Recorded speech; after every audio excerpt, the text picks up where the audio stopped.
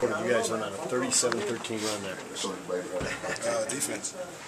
Coach really came in and at halftime and he really emphasized our effort on the defensive end. So I think the starters really came out and tried to set the tone defensively in the second half, and it really worked out for us. What a debut for the M&M boys, 21-21. Yeah, it was a great game, man. We just got to give the glory to God, man.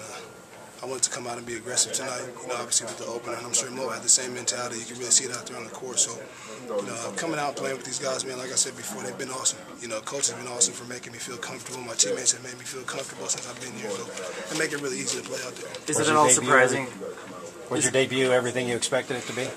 We won. So, you can live with that, man. It's kind of a cherry on top to play well, but, at the end of the day, we won. It's important to get a win before you go out on the road for 3 games. Not only did you play well, but Mo did, and Randy as well. The three of you guys really kind of made yourself a part of the team really quickly. Is it surprising at all how quickly you got integrated? No, I mean, we're veteran guys. We've been around the league for a few years now. Like I said, I go back to giving the credit to the coaching staff and to the teammates, man. You can't making that transition is tough, especially when you have teammates that are tough to blend with. But these guys have been awesome for us, so I think they made it easy for us.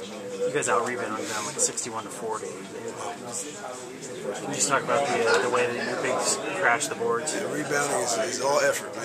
It's complete effort, and we have 4 bigs that can really hurt you on the backboard. So that really takes us a long way, I think, this season for sure. How was Ennis doing out there after taking that little shot in the chin? He's a tough kid, man. Ennis is tough, man. The one thing I love about him, he plays so hard. So I wouldn't be surprised if he had a couple more of those this season. But no, he's tough, man. He bounced back, he got it taped up, and he came back and helped us. So I enjoy playing with him for sure. Thank you. Sorry,